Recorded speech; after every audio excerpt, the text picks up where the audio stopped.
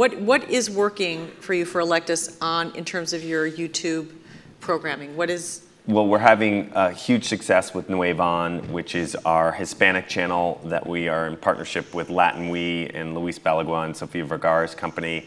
And we have a super funny talent on that channel and it's very much focused on kind of Hispanic women, younger women, and we're seeing great success across the board on that channel. And then with our Watch Loud channel, it's a pop culture channel, it's a celebration, a little bit more male, and we're finding traction there. We had a big hit with Eminem's and Shady Films, Paul Rosenberg and Eminem's company called Detroit Rubber. And that it was a series? It was a series set in a Detroit sneaker